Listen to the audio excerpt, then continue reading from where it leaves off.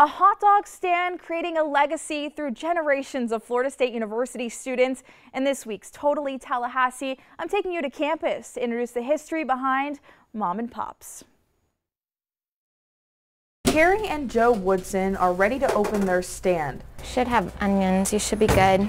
We'll be open, ready to serve by 11. That's our goal. The couple owns Mom and Pops, with two on Florida State University campus that has a history dating back decades. Joe's mom, about 23, 24 years ago, set up a table across from the Fine Arts building and sold lemonade and hot dogs. Popularity for the stand quickly grew, and Joe's parents, Ronnie and Rudy Woodson, expanded to opening the first Mom and Pops in front of Stroll Library in 1997. 7 years later, Carrie and Joe joined the family business. We fell into the role. The one stand opened, my parents talked me into it. I was reluctant. Now, looking back, it's probably one of the best decisions I've made.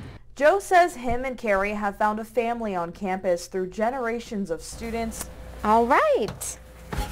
Need some napkins. It was these knolls that helped keep Mom and Pops open back in 2003 when university leaders worked to get rid of private vendors. Thanks to the support of students, they remain a staple on campus. Thank you so much. I hope you have a great weekend. It's a job where everybody's happy to see you. Everybody's happy when they come up. They're happy when they leave. Those happy memories giving Seminoles lifelong connections. We had a bride that met her maid of honor at the hot dog stand, and on her wedding day they were going to get their hair done and they came by real quick for a hot dog and lemonade. So if you're ever on campus, Carrie will be ready to squeeze you some fresh lemonade, and Joe will have one of their famous hot dogs on hand, giving you a reason to smile that is totally Tallahassee.